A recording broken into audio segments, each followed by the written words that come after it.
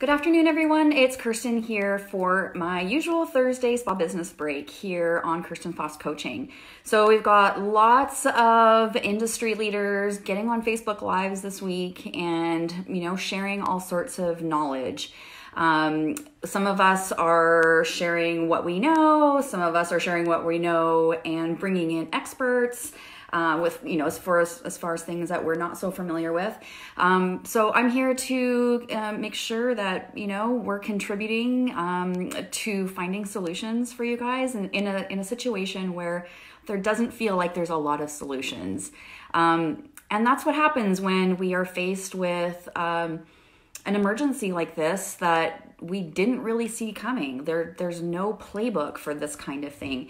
Yes, there is such a thing as business continuity planning, but for the spa industry, most of you guys are really small businesses, micro businesses, I would think. And so, most small micro businesses don't think about contingency planning until it's right here in front of you. Excuse me. So my family, we are in isolation right now because our youngest was in Japan for 10 days and came back on Sunday. So we are on a 14-day isolation and not going squirrely quite yet, but still early. And I'm definitely making sure that I'm booking time to have FaceTime coffee chats. I've booked one with my sister tomorrow. Hey Shannon, I see you're on here. I'm hoping to book a FaceTime coffee chat with you because I miss you a lot. You've been in Mexico and then I was sick and now this has happened. So I think it's really important that, I know that you guys are probably really, really busy right now as far as if you are one of those facilities that is closing or has closed, there's things that you need to do to kind of clean up business. And so, I get that it's a busy time, but we also need to make sure that we are not just running ourselves ragged and making, a really clear intention with ourselves to make sure we are checking in with ourselves. Are we watching too much of the news? Are we scrolling too much on our social media feeds? I personally found I have to make sure I'm looking at the news at specific times and not just getting caught up in scrolling because it feels very, very it feels overwhelming. And I don't know about you, but when I start feeling overwhelmed, my usual go-to is to want to kind of just start shutting down. And for me, that is just not a no-go. I don't want to go there. And I've been proactive and have made an appointment with my hypnotherapist for this afternoon because I know that I've got some fear running. And even though, for the most part, when I'm working, I'm in a conscious state and I know what to do logically. It's when I'm quiet and have that kind of space to think that I realize that there's fear kind of wiggling its way in there. And what I know for sure is that when there is fear, it absolutely starts eroding my creativity. And when my creativity is eroded, my problem-solving capabilities become eroded. So I'm hopping on to be proactive about it. I love the fact that, we're also seeing in service industries that, we have to shift to online. Oh, thanks, Amy. Thanks, Amy. We have to, we get to shift to online and we have the digital capabilities. So if you are struggling kind of mental health wise, I invite you to reach out. There's counselors that are online that will do Skype or FaceTime support. So, even if you have to isolate or you can't go out, there's still options for you to make sure that you're not ending up in a, kind of a huddled in your bed and wondering if the world is going to truly implode, because that's not going to be helpful for your business, your family, and in order to be able to be resilient. And that's the whole piece about supporting you in your business. It's about resiliency, but it also has to do with your own self and your own ability to be resilient as well. So, the situation is fluid. It keeps changing. I mean, look at a week ago. A week ago was different. There was some talk of closing, but not really. But now it's just boom, boom, boom. Lots of spas are closing. Some of them are being mandated to close. Hey, Suzanne. Some of them are mandated to close. Some of you guys are opting to close because you realize that, if we're not careful with social distancing at this point, especially in some communities and areas, it's gonna be really, really bad for the healthcare system.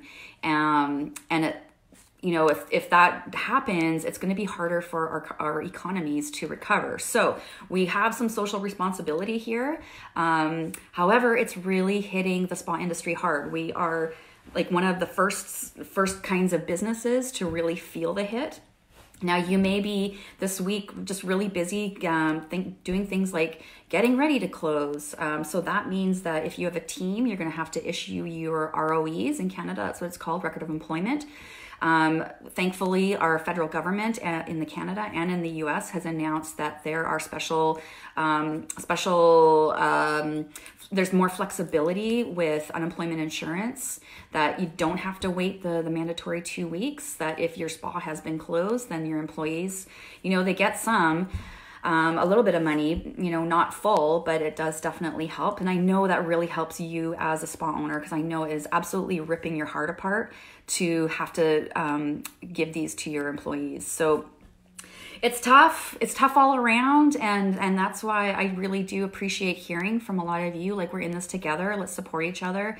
We can take turns having little breakdowns and helping each other, lifting each other up. And I really, truly believe that as horrible as the situation is, it will shine the light on the community in a way that I don't think we have seen for decades and decades and decades. Maybe, long enough that it's actually been more like our grandparents' generation as far as sense of community. So, I'm looking on the bright side as far as what can come out of this. Connection, like, even though we can't have this personal one-on-one connection in our facilities right now, we can still look at ways how to be connected with people. And luckily we have the technology to do that. All right. So I want to talk about kind of debrief about what's happening and has been happening in the industry. So like I said, many spas are closing, trying to flatten the curve as far as the spike in spreading and people contracting COVID, so that our healthcare systems can manage this somewhat and not just be like, and not completely break it. So I applaud those of you that are being socially responsible and closing your facilities, especially if you're in a hotspot area. Some of you are like, during this time, it's also, my husband's sending me a message. Do you want me to put some soup on? Sure, honey, if you're watching this. He's home too because we're all have to isolate. He works for the provincial government in emergency management, ironically. So the other thing that you are probably doing, and if you haven't already, I encourage you to, is to communicate with your clients. So most of you have sent out emails last week even about how we are, how we're cleaning, how we're stepping up things, but that's all out the window for a lot of you guys. Now it's your communication is about closures. So you may want to do like a email blast, but maybe you have some clients that you want to reach out to personally. This is where the personal connection can be even stronger during this time. Okay. And then hopefully you guys are also doing social media updates, but please don't just rely on social media updates. Send an email to your clients, send personal messages to your clients so that they know that that you are thinking about them, because I know you are.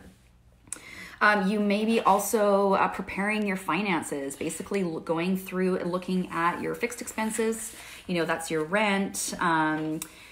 Your payroll is your biggest expense. So, a lot of you, as far as cash flow goes, if you've let your team, if you've had to lay your team off, then you'll still have some fixed expenses like your rent. If you're a med spa, you might have technology that you are leasing, those kinds of payments. So, on one hand, it's horrible that you have to let go of your team, but if you don't have any, if you don't have the service revenues coming in, you won't be paying your team out for that, as far as, keeping them on and paying them a salary. And then you have your fixed or your variable expenses. And this is really where I urge you to go through your credit card statements, go through your bank statements, and look at some of the hidden stuff that you maybe didn't realize you were paying. That sometimes comes in the form of subscriptions. Even the little bitty parts. I just went through this with my own, I've got a new bookkeeper, and he had me fill out a form of my fixed expenses and my variable expenses, just so that, I went through it with a fine-tooth comb, making sure that, I'm not paying for subscriptions that I didn't realize I was paying for. And I did find a couple of things. So, take a look at your variable expenses. If you have subscriptions you're not using, then cancel them. Some of your subscriptions you'll have to keep, like your booking software. I just saw actually Kristen Sheen, one of my SD besties. I saw she posted that MindBody sent out an email that they're not for the areas that have been hit hardest with COVID. It's kind of on a case by case basis, but you can contact them looking for relief, financial aid for that. But I totally understand too, if they gave their service for free, they wouldn't actually have the cash flow to support running that business, especially for when you need it, when you come back. So, but if you are hit hard in your area, if you've been forced to close down, then contact your booking software and see if they can help you out there for maybe a month, if it drags on longer than that.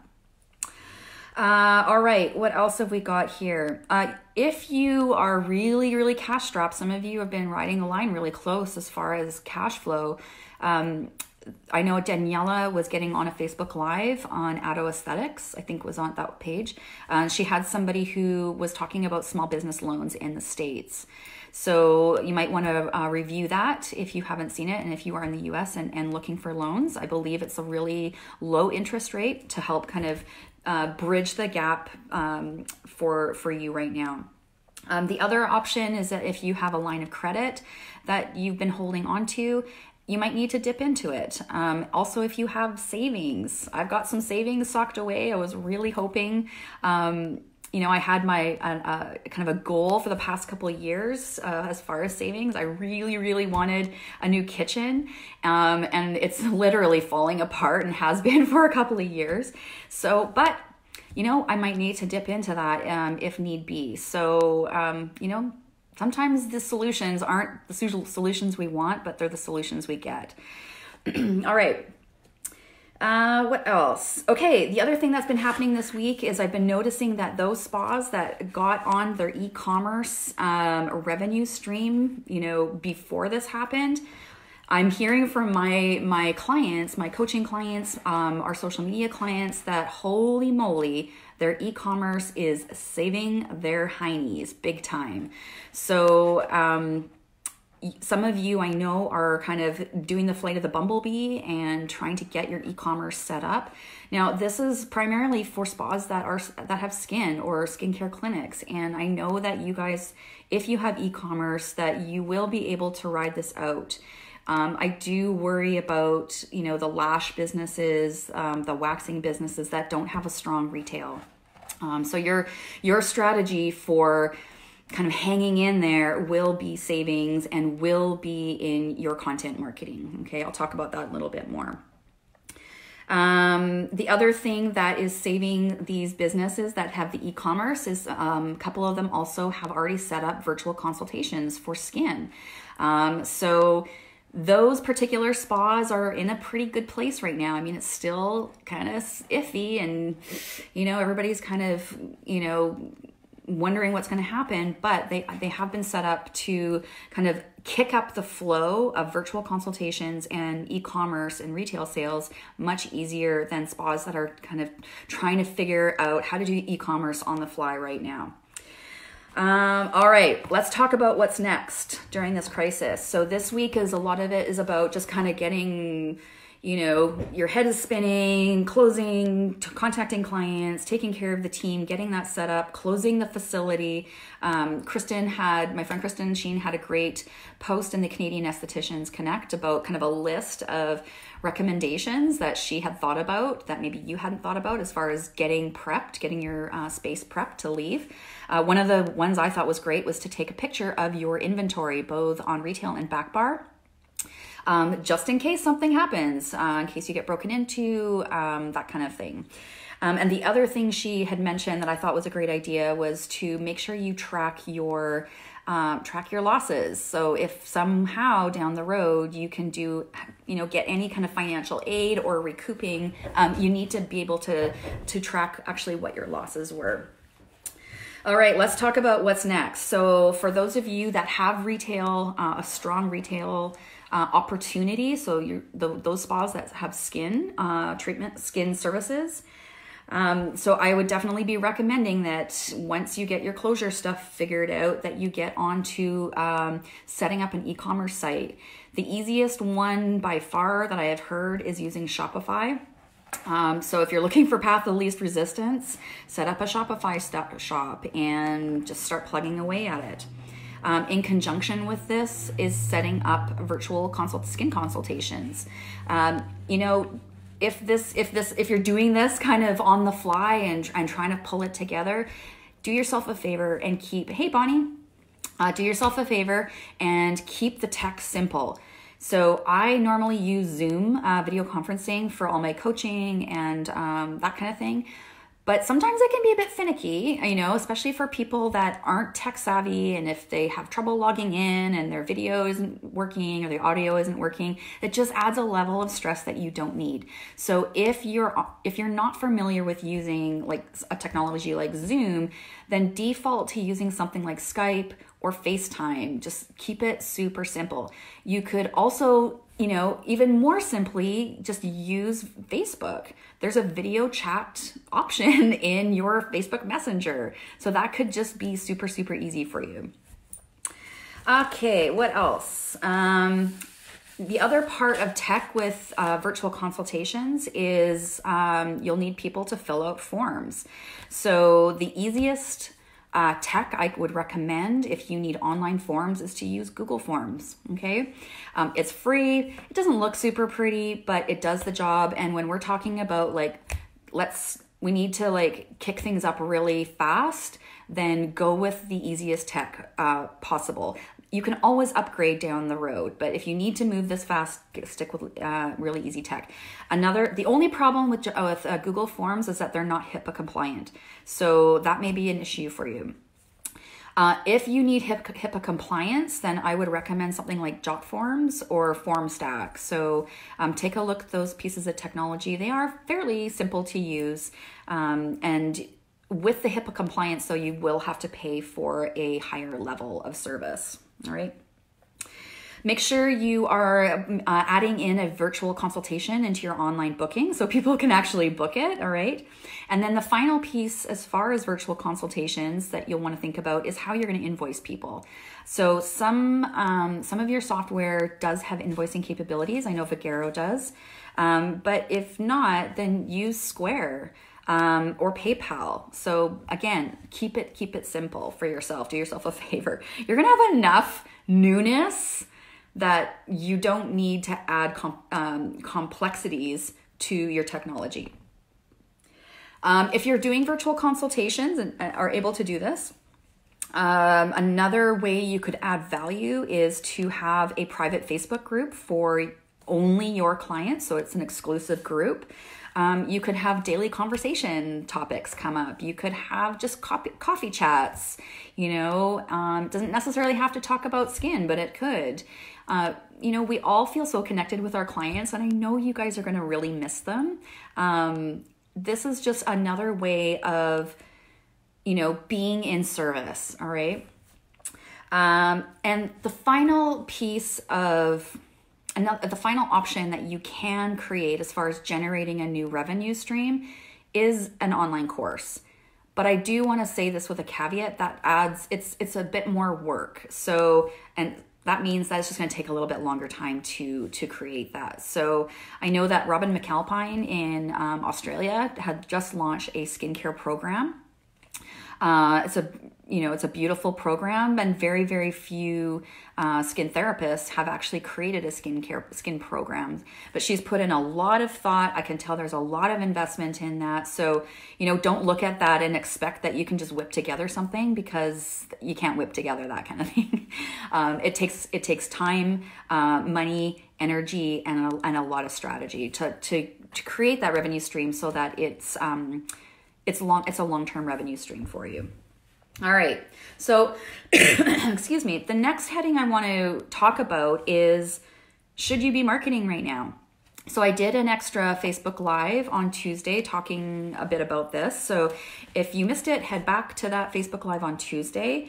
The short version is, yes, you should still be marketing, okay? But you have to change up your strategy. If you're closed, you don't have any services to sell. So of course you have to change your strategy. So that means that your content strategy, or that your marketing strategy, shifts into primarily being a content strategy. Hey, Elizabeth. And what that means as far as content strategy, that means that you are providing content as a means of marketing yourself. So this is a piece of content marketing. Writing a blog is a piece of content marketing. Sending out an email with skin tips and information and education about maybe an ingredient, that's content marketing. It's providing value in the form of content. And it's ideal in this situation because if you're closed and you can't do virtual consultations and you don't have an e-commerce, then that's really what you have as far as a commodity. It's your creativity and your effort and your desire to serve and be connected to your community. Okay, so that is your currency right now. So use it. All right. So I have some ideas for content strategy. And it primarily has to do with using video, because that is going to be how your clients and your followers are going to be able to feel more connected with you, is through video. So if you've been putting off video, now's the time. You may as well. Okay. So a couple of things that I've been seeing happen already is I've seen one of the gals, I think she's in the States, I think she's a solo SD. She had a virtual facial and she was selling like little facial kits. So she prepped her followers for this, probably via email and most likely through social media as well. But she's selling these little facial kits, and then she does the facial in a Facebook Live so people can follow. So it's kind of like a tutorial, but it's more connected and people can hop on and do it all at the same time. It's brilliant. And I highly recommend that you start thinking about something like that and how what that would look like for your social media. So whether you do an IGTV or whether you do Facebook Live, I really encourage you to do something like that. Another idea is to share with your community how you're spending your time social distancing. Be part of the solution, okay? And when we share how we're handling things, that's being a leader in your community. But when you are sharing, this is how our family is handling social isolation. It's not necessarily about skin, it's not about spa, it's not about lashes, but it's about people, okay? So this is what the situation is stripping things right down to, is human connection and people, and getting rid of all the extra garbage, the stuff, the selling, right?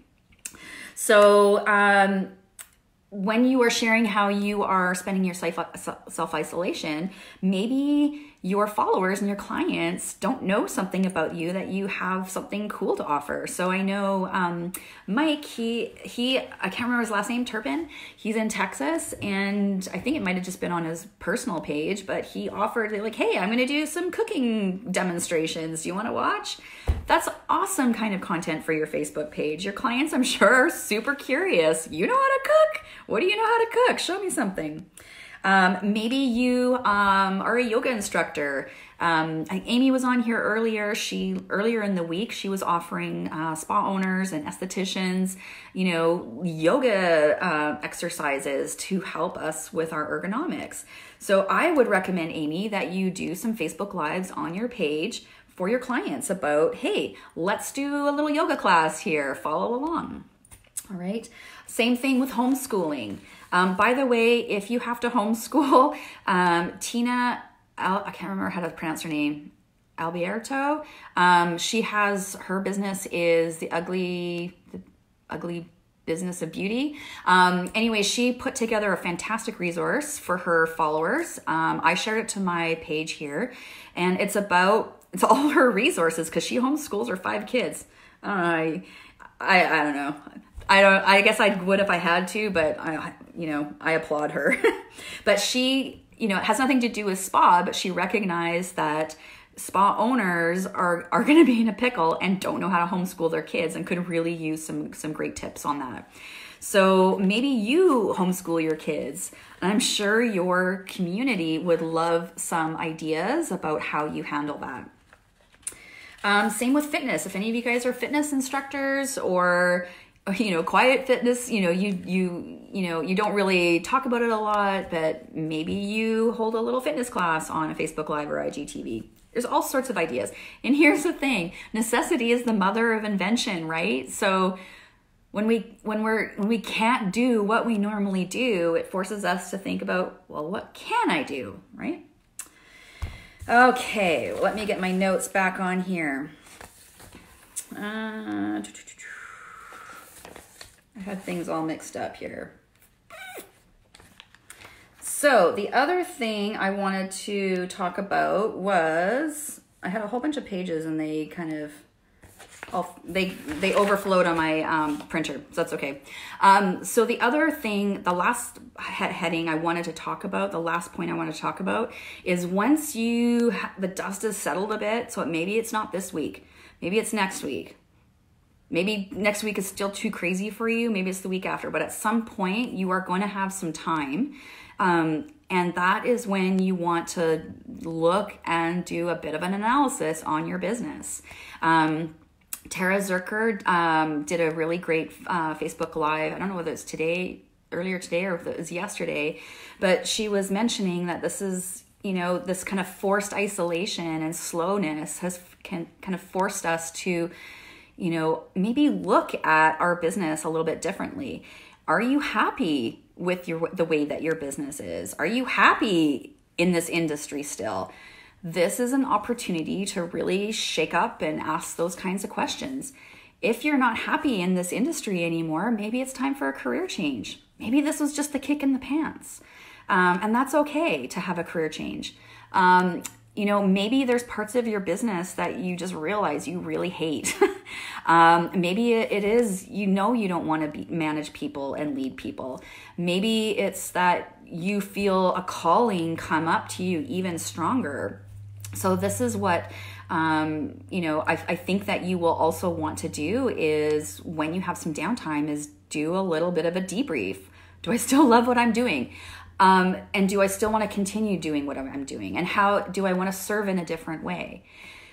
Taking, that's big picture stuff. Then you're going to want to look at the different categories in your business about, clients, staff, operations, marketing, with each of those, what's working, what's not.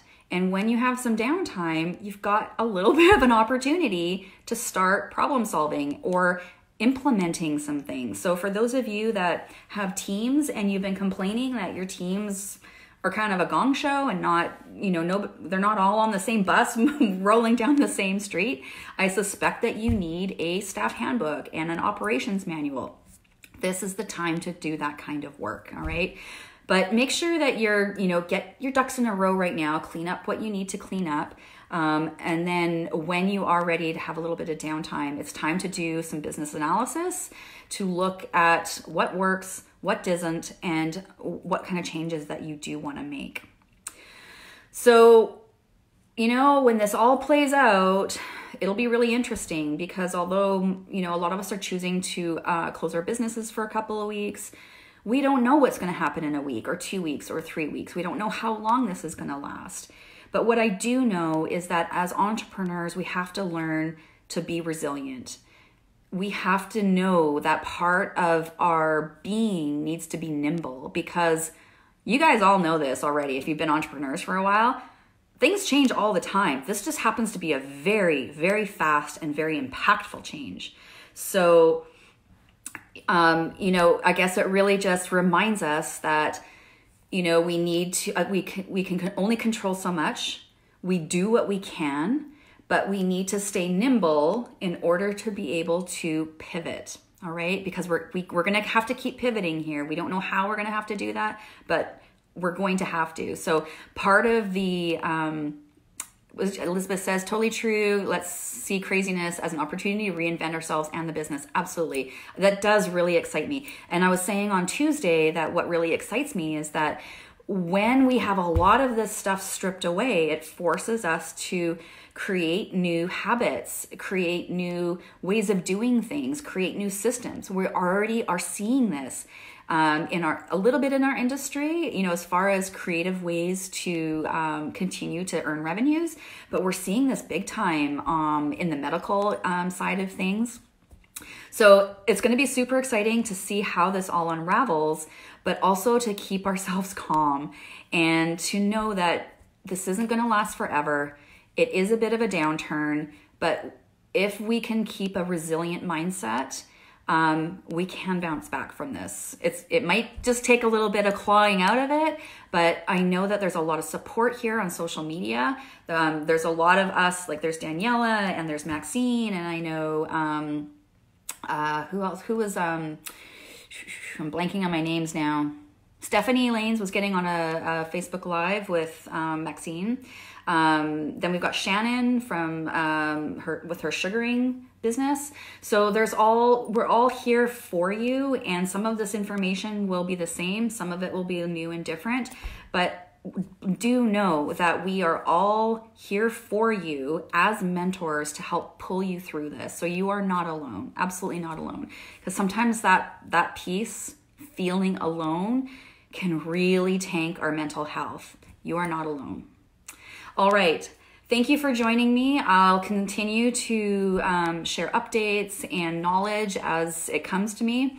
I'm looking forward to my hypnotherapy session this afternoon to, you know, do a little work on the subconscious mind and soothe that subconscious mind. I call them my monkeys, my little monkeys, because that's how they kind of appear to me visually. And they're a little upset and they're a little worried and they're trying not to be worried. But I really want to be proactive in how I'm dealing with my own stress and concerns about this industry, so that I'm not tanking my creativity, because I know that you guys will need me. Anyways, that's it for now. That was a really long Facebook Live. Thank you so much for sharing. I'm absolutely honored to be support for you. Thanks, Elizabeth. And if you have any questions, please feel free to comment in here, send me a DM, and let me know how I can help. Take care, stay healthy, and love to you all.